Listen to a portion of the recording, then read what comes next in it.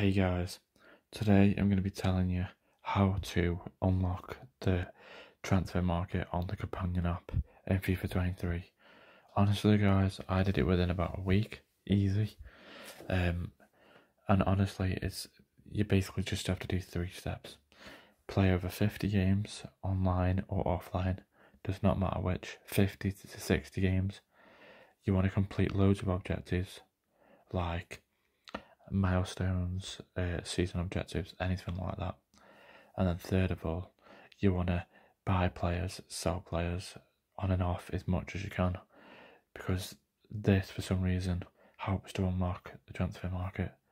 I'm not sure why, but that's what you really need to do to unlock it. As you can see, I'll go into transfers and look, I can just go on the transfer market like that, easy.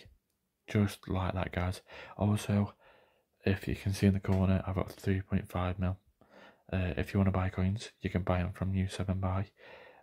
Use ftbl for 5% off as well, which saves you a lot of money over a lot of period of time.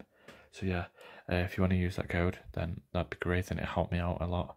So yeah, ftbl in the link as well. I'll put it in the link so you can go to U7Buy, and if you use the code ftbl at checkout, you will get 5% off as well. So yeah, if you've got any questions, don't hesitate to ask in the comments. But yeah, that's it guys, thanks for watching.